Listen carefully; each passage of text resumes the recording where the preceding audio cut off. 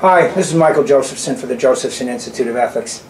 You know, ethics is often easier said than done, and it's hard not only because sometimes doing the right thing will actually deprive of us of everything we want. I've used the example of when I want a donut, you know, I might rationalize and get a Diet Coke, but also because of the fact that sometimes the organizational culture doesn't really support doing the right thing. In fact, it might be encouraging you to do the wrong thing. And so what I want to talk about is some of the critical obstacles that do sometimes prevent a fundamentally good person, a person who really wants to do the right thing and in other settings really does try to live a good life, but finds him or herself in a business setting or an organizational setting, because this can happen in government as well, ending up making a compromise and deciding that it's really okay. And so the excuse or the obstacle I want to talk about today is rationalizations, because I think it's really one of the most powerful. I've used the example of how I will rationalize having something I shouldn't eat by trying to tell myself that as long as I do something else, you know, it's good enough. You know, there's a story about there's 3 birds on a wire, and 2 of them decide to fly south, and the question is, how many are left? And an awful lot of people think that there are only 1 left, but in fact there are 3 left. Because deciding to fly south and flying south are 2 entirely different things. And the fact of the matter is that doing the right thing isn't just a matter of thinking about it. It's not a matter that we got it on the board or on the wall, or that I mostly do this, or I'm basically honest. It's about the fact of how we behave, whether we do the right thing, whether we get off the wire and flap our wings and go where we ought to go, even when it may not take us just where we want to go. And so the first thing to understand is that the reason rationalizations work so well is because we want to convince ourselves that we're okay. I mean, if you had no conscience at all, if you were really a sociopath, or if you have sociopaths working for you, they don't need to rationalize. They can say, I'm scum and I'm proud. You know, it works. I'm not limited by these rules. But that's really a rarity. The overwhelming number of people, including some of the most evil people you've ever heard about, think they're okay because they've made a rationalization. So the first thing that's important to do is to understand the difference between a rational decision and a rationalization. Because we want rational decisions. A rational decision is, and by the way, the difference is, when does the reasoning process take place? In a rational decision, you reason first and you come to a conclusion. In a rationalization, you start with the conclusion and you simply justify it. Everything's there to say that it was really okay.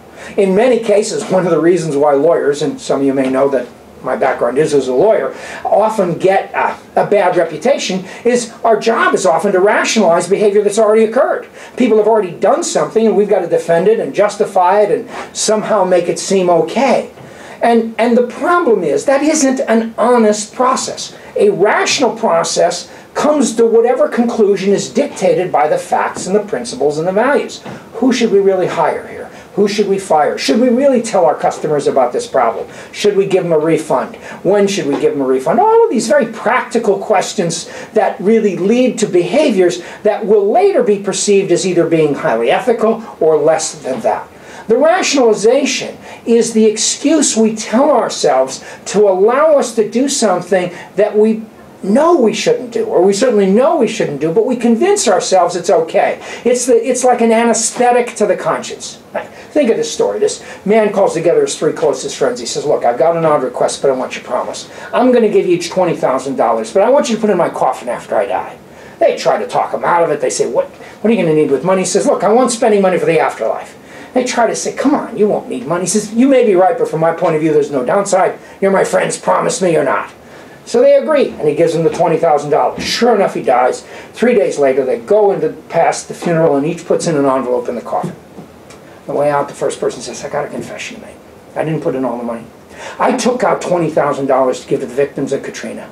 I couldn't see burying all this money when the needs are so great. Second person says, I'm relieved to hear you say that. To tell you the truth, I didn't put in all the money either.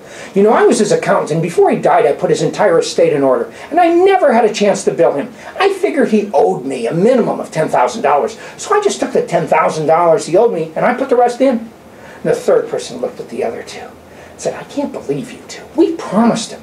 He was our friend. I want you to know my word's my bond. That's why I gave him a check for the full amount.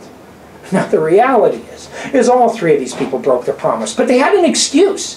The first person said, I'm doing it for the greater good. The second person says, I'm just taking what's coming to me. And the third person says, it's not my problem if he can't cash the check. But in reality, none of them kept their promise. And the fact that they may have forgiven themselves or let themselves off the hook doesn't mean it's either ethical in reality or certainly in the eyes of people who perceive it, because that's a rationalization. So what I want you to be sensitive to is to think about, where might you be tempted to rationalize? Where does your company tend to rationalize? What kinds of excuses might be used just to justify decisions that might feel like they're good business, or they're more efficient, or they save money, but they just simply don't square with your notion of what it is to be honest, what it is to be fair, what it is to be caring, etc. So what I want you to be sensitive to is, don't beat yourself up because you rationalize, because everybody does. Just be more sensitive. Work on it. It's like a diet. Think about it every day. When are you making excuses? By the way, you want to get better at this? Just listen to your kids for a while and you'll see, because they're not as skilled as you are at rationalizing, and their rationalizations become more evident. But the fact is, you know it when you see it, but so does everybody else. Ultimately, what matters is integrity. And integrity is the consistency between words, acts, and beliefs. Integrity comes from the basic same root as the word integer, which means wholeness, consistency, unbroken wholeness. And so what you want to have is integrity. If you say you believe it, act that way. If you really don't believe it, then change your statement of beliefs. But do what you say what you do, and live a life of integrity, and be aware of the tendency of you or others to find excuses. Because, in the end, character really does count.